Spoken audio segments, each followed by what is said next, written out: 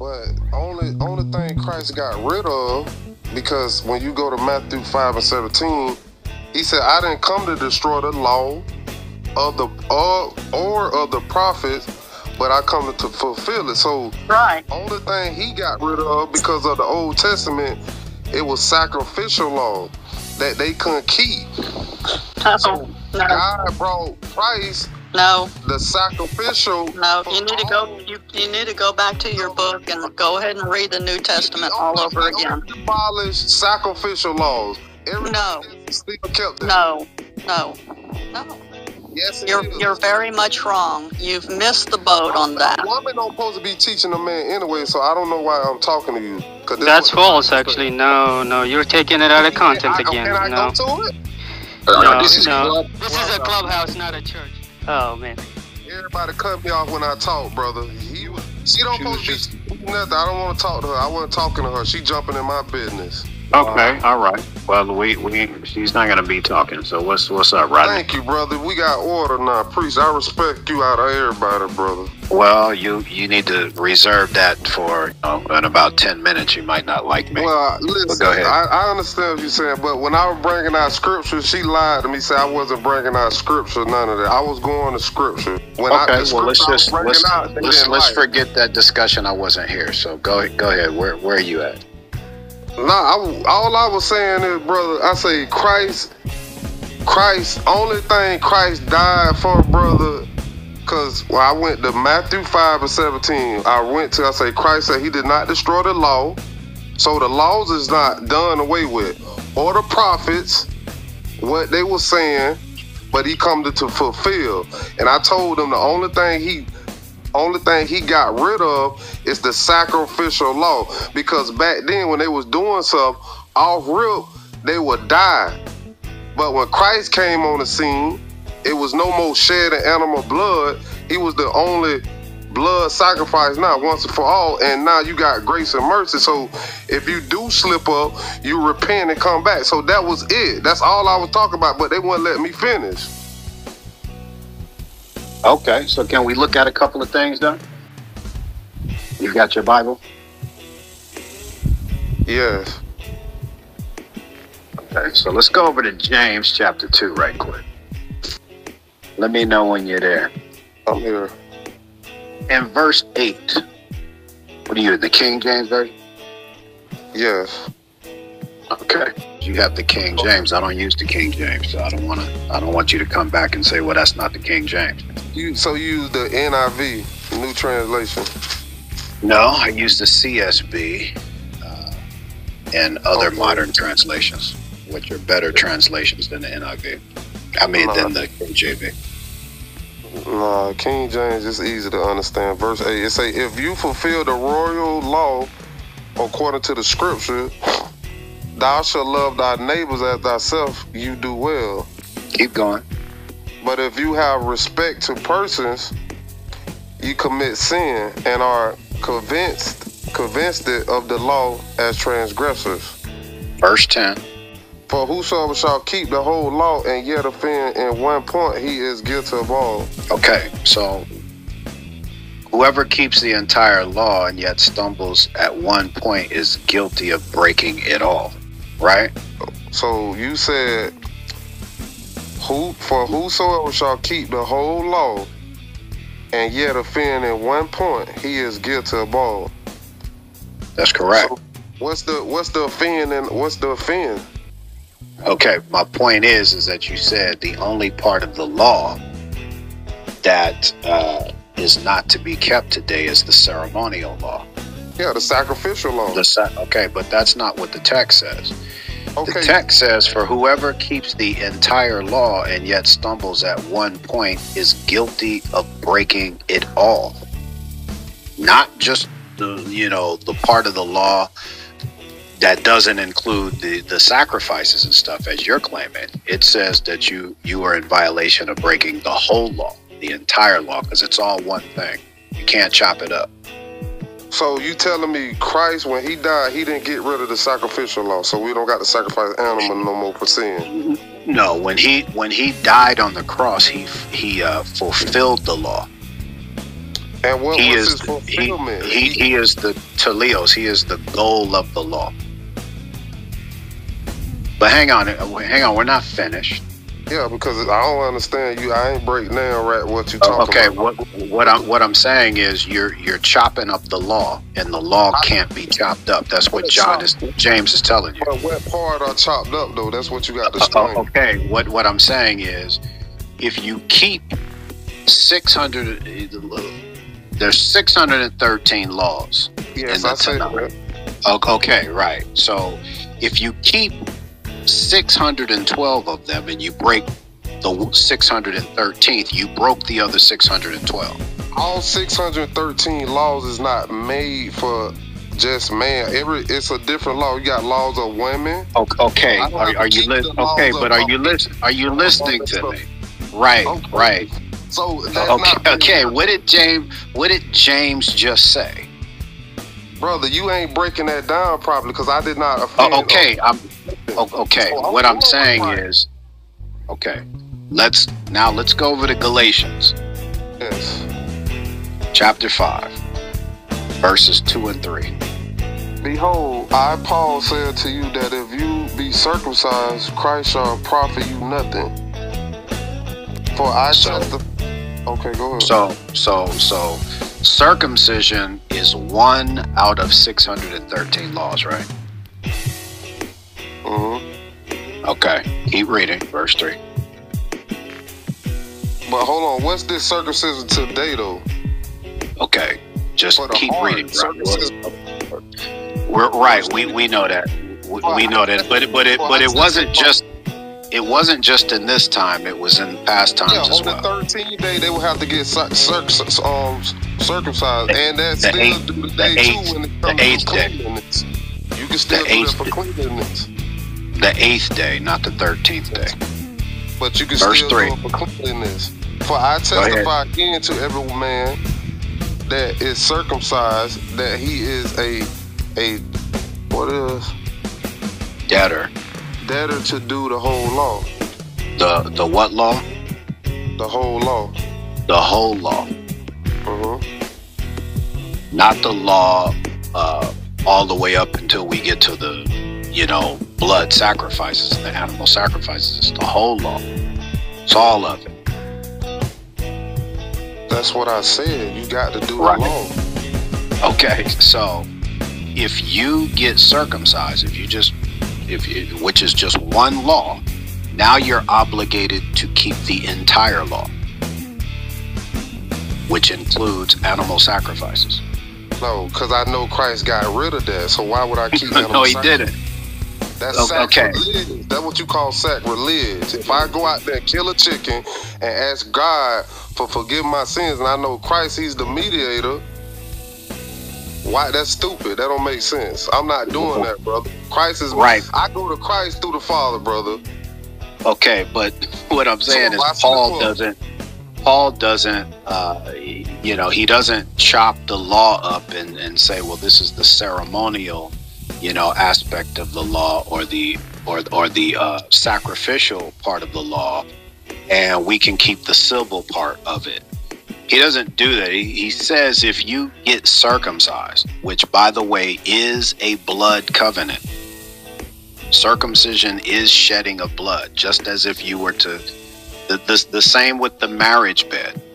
Brother, brother, I can't help how the doctor cut me or something like that. I know, but remember, you're circumcised the same way I was. Of the mind. That's what oh my gosh, brother, listen. Okay. You were circumcised the same way I was. Our circumcision had nothing to do with religion. Exactly. Okay, so I'm not talking about that, and you should be smart enough to know that, right? So, listen to me. When a husband and a wife, when they married, a woman has a hymen, right? When they consummate that marriage, that's a blood covenant. That's why you have blood on the sheets. The sheets were to be given to the parents of the bride. The same with circumcision, Brit Milah. It's a blood covenant. You cut the foreskin off, there's blood that's shed.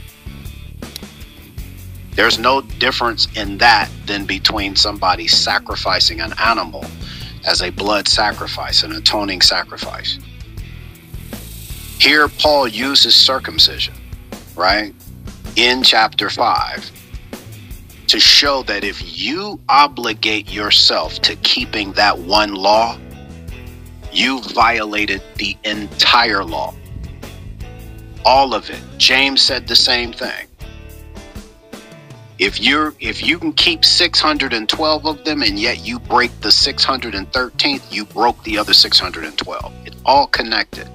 Brother, you ain't making no sense, brother. Yes, I am. You know I am. I just said it's 613 laws. Let me break this down to you on a child level, because you ain't hear me.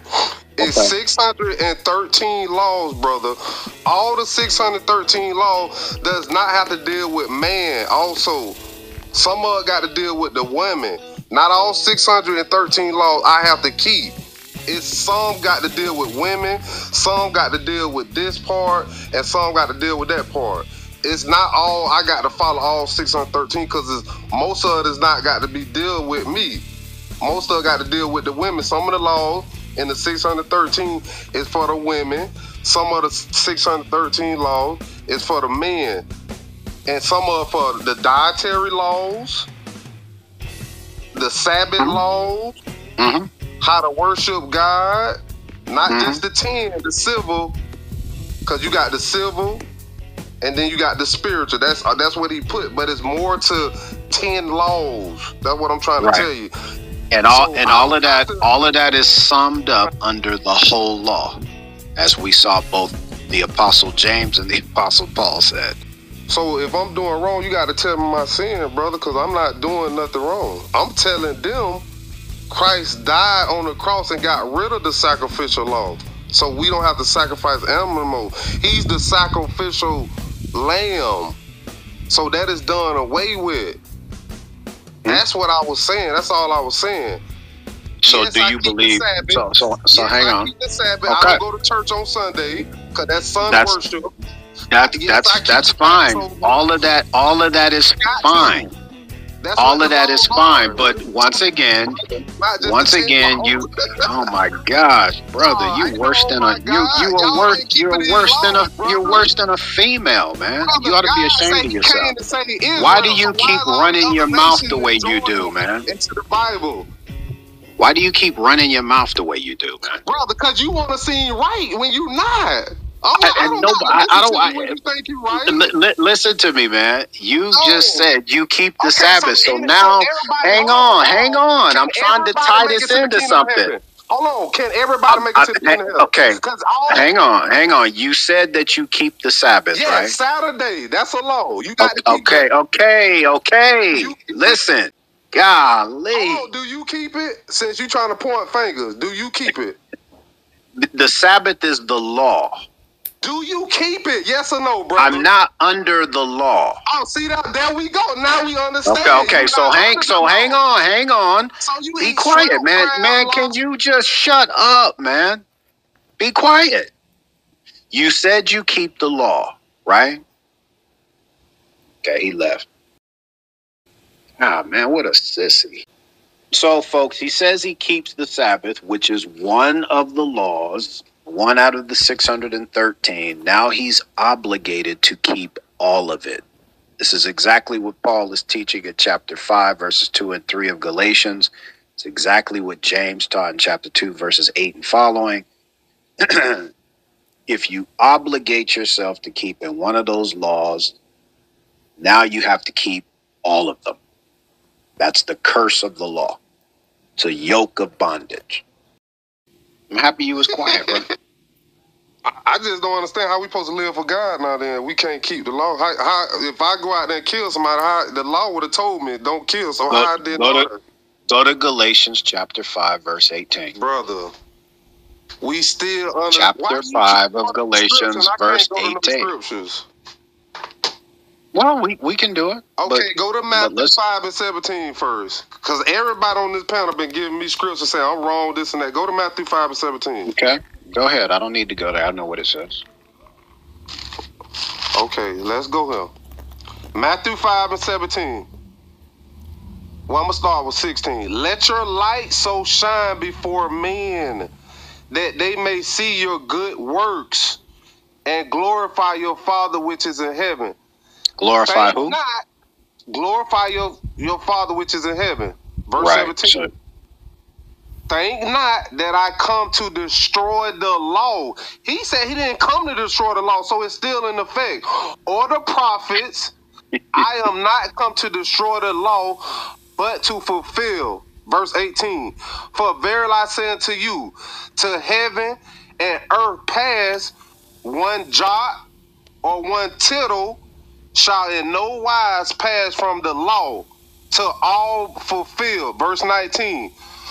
Whosoever therefore shall break one of these least commandment is the law, and shall teach men so, like you teaching, you don't keep the law. I'm teaching you supposed to keep the law. He shall be called it least in the kingdom of heaven. So you're not gonna make it if you out here telling you don't have to follow the law. But whosoever shall do and teach them, if I do and teach them that you supposed to follow the law, the same shall be called it great in the kingdom of heaven. For I say unto you, that except your righteous shall see the righteousness of the scribes and Pharisees, because they damn sure weren't keeping it. You shall in no case enter into the kingdom of heaven. So Christ telling you right there, the law is not done away with. You have to keep the laws. The 10 was all right. just the civil. All right. So let's So you got to keep the law, brother. So you still eat let's go through this. Hold Let's on. go through it. I'm asking you a question now. Come on now. Do you still eat crabs and lobster? Pork? Absolutely. As a matter of fact, I'm fixing to go grab some lobster right now. Okay, let's go see what the law said about swine. Leviticus Okay, 11. but hang on. Swine. No, hang on. We're gonna go through that verse. No, listen. We're gonna go through the verses that you just brought up, or the conversation is over. You better stop teaching people that, brother. Talking about you don't supposed to keep the law. Okay, so let's look at it. So he says that he didn't come to destroy the law or the prophets, right? It's plain the Torah right there. Okay. What? Oh, just respond. Okay, just respond in kind. Christianity All right. With a big old. Okay, yeah, but what do you call yourself? I'm a Christian, Israelite. Okay, well you can't glorify. You can't glorify God Israel, with that name. It never say Christianity. It say Israel all through the Bible.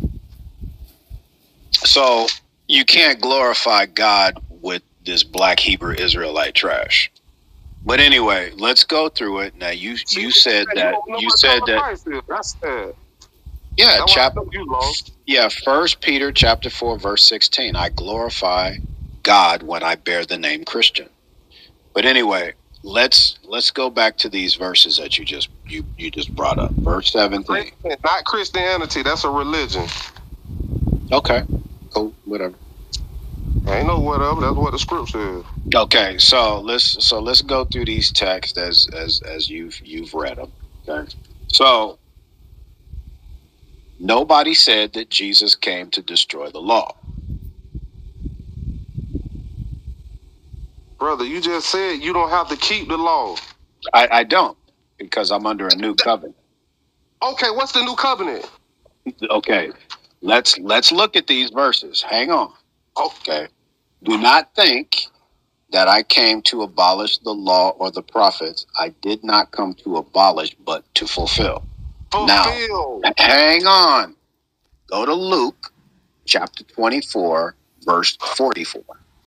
And he said unto them, these are the words which I spake unto you while I was yet with you, that all things must be fulfilled, which were written in the law of Moses and in the prophets and in the Psalms concerning me. So what? So when we go back, now that's Jesus after his death and resurrection, right? He says that he fulfilled that which was written of him in the law of the prophets and the writings or the Psalms. Before his death and resurrection, he said in Matthew chapter 5:17, don't think that I came to abolish the law and the prophets. I did not come to abolish, but to fulfill, which he did. So what was the fulfillment then, brother? Okay, so now listen, let's continue on. I want to see where you say Let's continue. Let's continue on. I'm just saying. Let's now go to Luke chapter 16, verse 16. Okay, I want to see where it say you don't have to keep the law. Okay. Show me where that Christ he fulfilled that. He said you don't have to keep the law. Okay. Verse 16, you said what? Chapter 16, what? Chapter 16, verse 16. If you stop talking over me, you'll get that, and we don't have to redo this. The prophet was unto John. Since that time, the kingdom of God is preached, and every man presses into it. The law and the prophets were until who? John. John. Yeah. But wait a second. You said that we were supposed to keep the law. But Jesus says the law and the prophets were until John. What that got to do with not keeping the law, bro? That doesn't say. Listen to me, man. Remember, it's gonna get worse the further we go along. I'm just gonna show you that you have superficial. You have superficial knowledge of the stuff that you believe, and I'm pointing that out to you. All the way up to the prophet. That's why you're struggling right now. Brother, you haven't shown me one thing. I've been showing you scripture. You haven't shown me one thing. Stop lying to these people, brother. You haven't shown me one thing that Christ said don't keep the law. Yes, I have. I've showed you. Okay, well, go to Luke 19:16 then. I was waiting on you. Go to Luke 19:16. Go ahead. You're the one with the King James Version. Yeah, because you don't understand it. That's why. No, I do. As a matter of fact, it's my favorite. It's my favorite version, but it's one of the worst translations of the original Greek and Hebrew. Man, let me find it. Hold on. Let me find it. Said 1917, right? Well, go to John 14:15. What it say? And then jump to verse. Then when you read that one, I'm gonna read that. If you love me, you will keep my commands. Commandments. That's the law. Verse. Then go to 16. But hang on. Go to 10. No, hang on. Let's deal with that. Hang on. Let's deal with that one. The first one. We'll go to your second one. Let's go to Matthew, chapter 28, verse 19. So you say Matthew 28, verse 19. 28:19. Both of us got two different understandings. You say don't keep the law. No. We're that's it. Jesus says if you love me, hang on. Jesus says if you love me, keep my commandments. That's a law. No, he said keep my commandments. Hang on. He came from the chapter 28, verse 19. I'm fixing it. I'm gonna have to drop this brother, man. He ain't got no control over his personal constitution. I believe in Christ. Go therefore and make disciples of all nations, baptizing them in the name of the Father, the Son, and the Holy Spirit, teaching them to observe everything I have commanded you. All right, hang on. Now show me where Jesus commanded his apostles that they must teach circumcision.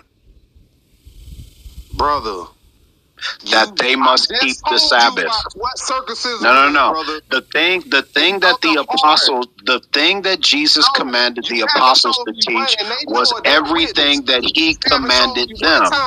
Jesus never commanded his apostles. No. Let me see how many people we got on the thing down here. You got House. All right. I have to get rid of that dude. He doesn't want to learn nothing.